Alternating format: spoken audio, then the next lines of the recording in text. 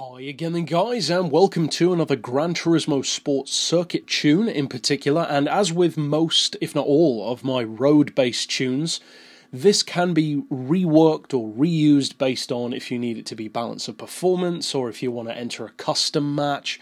And to be fair, you don't actually have to upgrade the power and weight at all. You could just do the settings and leave the power and weight stock if you want to. Now, what I've done is I've dropped the weight as much as you can, because the car in question, which was actually a requested vehicle, I mean, let's be honest, it's horrendous. It's pretty well known that the Veneno is a ridiculously bad car, far worse than it arguably should be. The brakes are awful, it wallows around like a muscle car from the 60s, and that's an insult to muscle cars from the 60s, because some of those are pretty good. It's extremely heavy, and just in the real world, it's not as quick as a car like this should be anyway. Now, in the game, you can improve it, but I will say, word to the wise, don't expect this car to beat everything else in whatever category you use it in, because there are very few cars that can make a Veyron look nimble, but this one manages that.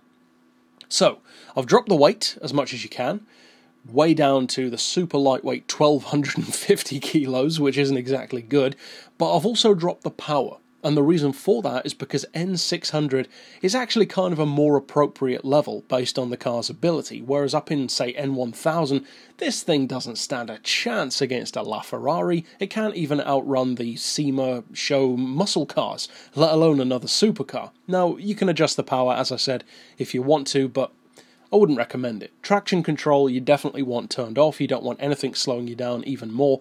As far as tyres, we've got it on sports softs. Of course, racing tyres will be a whole lot better. But again, I wanted to see what it would be like in more realistic circumstances. As far as suspension, you want it 5mm above the lowest height, 65 on the front, 75 on the back.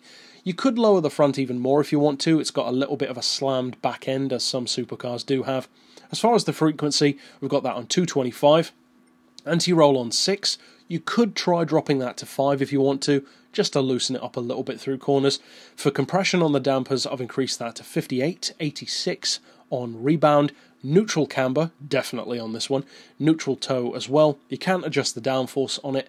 As far as the diff, I've got, as you can see, the lowest initial torque and then the highest all-round for both acceleration and braking.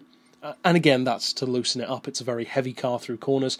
And as far as the gearbox, it's not too important because I've reduced the power anyway, but I've got an auto setting of 205 and then left the rest as is. So there is tons of room for variation. You could repurpose it to N700, N1000, you know, whatever you want to do. But to see what it's actually capable of, let's take it out to the same circuit where I reviewed the car months ago, Suzuka.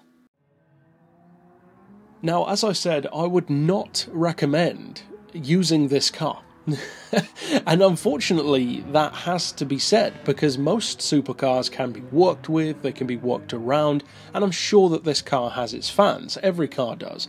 And I'm not the kind of person who recommends not buying certain vehicles, and even when it comes to this car, it's still a collector's piece and it is unique in the game, so I can't recommend not buying it. It's not like a chrome line or a stealth which doesn't have any purpose.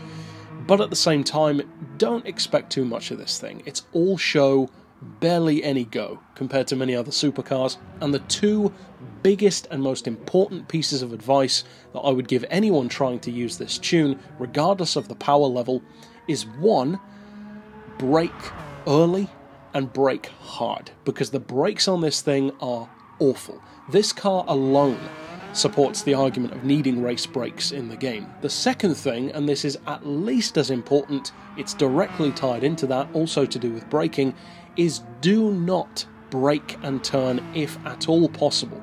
Because as I said, this thing is so heavy, it gets even worse under braking, regardless of having ABS on or off.